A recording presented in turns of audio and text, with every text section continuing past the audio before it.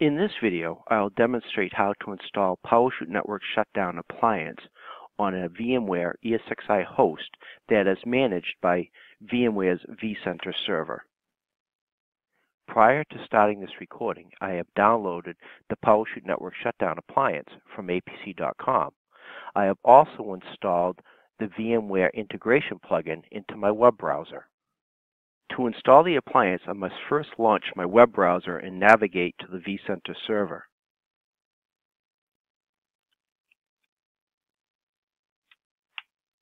And click Login to vCenter Web Client. Now I'll enter the username and password to access the vCenter client.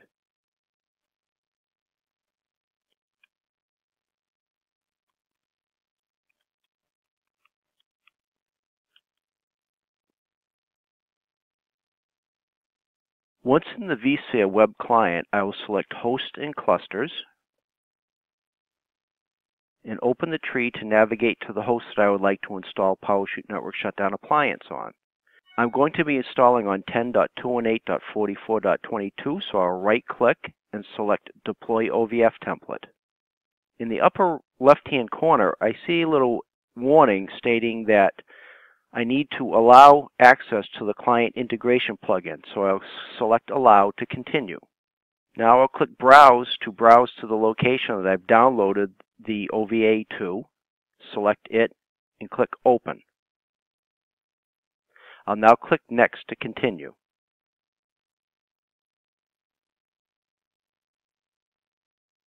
I now see a window that says Verify the OVF Template Details, and I'll click Next to continue. I now need to accept the licensing agreement and click Next to continue. I'm now asked to specify the name and location for the deployed template.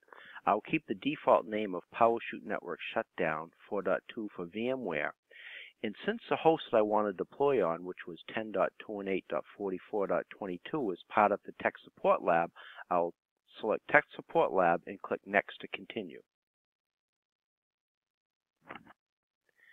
I'm now asked to select the location to store the files. My options are NAS Data Store, which is a network share, or Data Store 1, which is a hard drive for the host. I'm going to select the network share and click Next to continue. I'm now asked to configure the network the deployed template should use. I'm going to use the default of IPv4, so I will click Next to continue. I'm now asked to customize the deployment properties. My options are to configure the network. Since I will be using DHCP, as it states here, I'll leave blank if DHCP is desired and click Next to continue. In this window, I'm asked to verify my settings. I'm also given the option to power on the new virtual machine after deployment. I would prefer to power on the virtual machine manually, so I will not select that.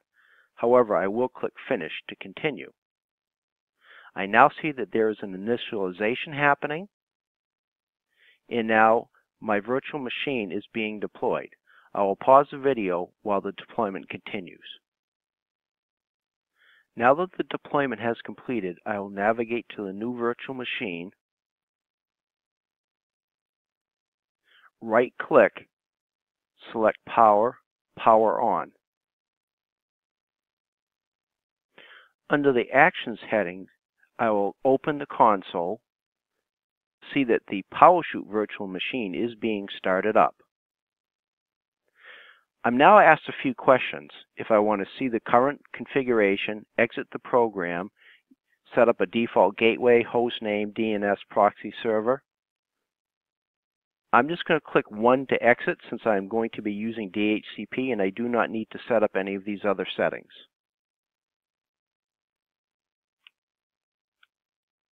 I'm now asked to enter a password for the default user of root.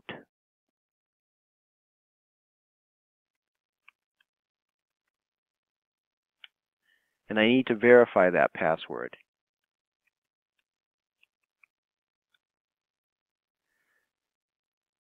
The system will complete the startup.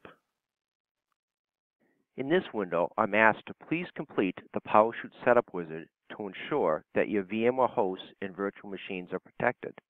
To configure PowerChute Network Shutdown using the Setup Wizard, browse to https://10.218.45.217:6547.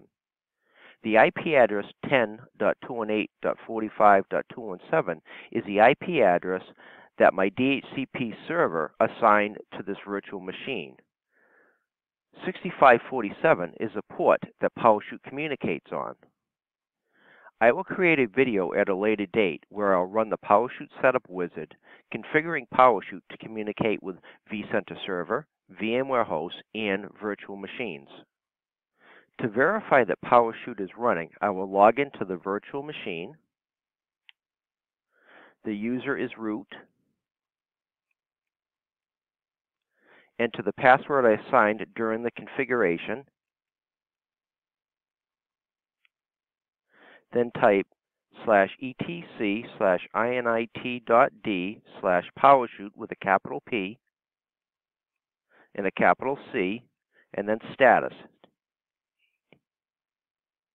I now see that PowerChute is running. The PowerChute files will be found in /opt/apc, all uppercase, /PowerChute with an uppercase P and an uppercase C, /group1. If I list out the contents of the directory, I see all of the PowerChute files. Here I will find the error log, the event log, which are useful for troubleshooting purposes, and also the pcnsconfig.ini file, which is a text file, which is useful for configuring PowerChute. Thank you for watching. I hope this video has been helpful.